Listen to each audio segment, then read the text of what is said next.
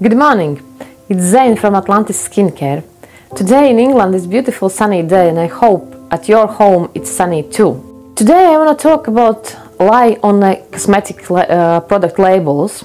In last year I found several products and I believe it's much more of them in the market.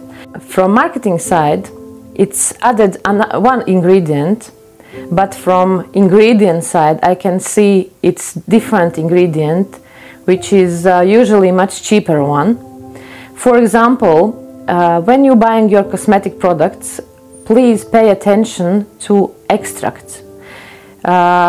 It could be on marketing side, it could be extract, but when you're checking ingredient list, you can see it could be oil or even juice. And usually it's at the end of ingredient list, so it means it's very small amount. Like recently I found a product where was cranberry juice and it was like 0.5% of all ingredients, so basically it's nothing, it's just name on the label for marketing purposes.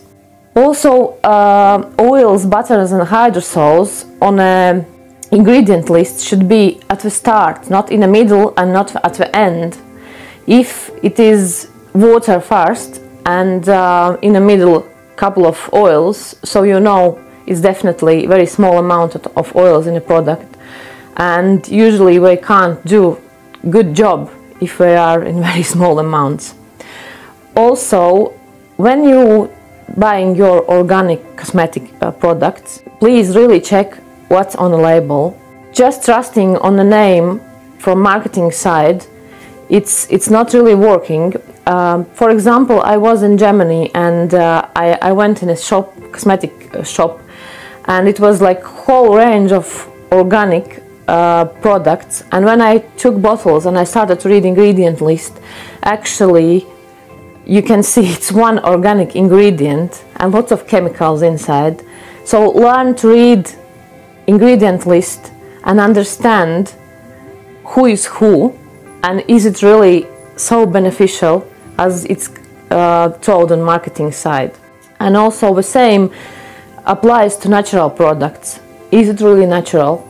Is it really full of nature's goodness, or it's some natural ingredients and lots of chemical, man-made chemicals inside?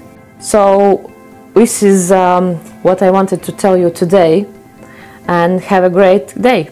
Thank you. Bye.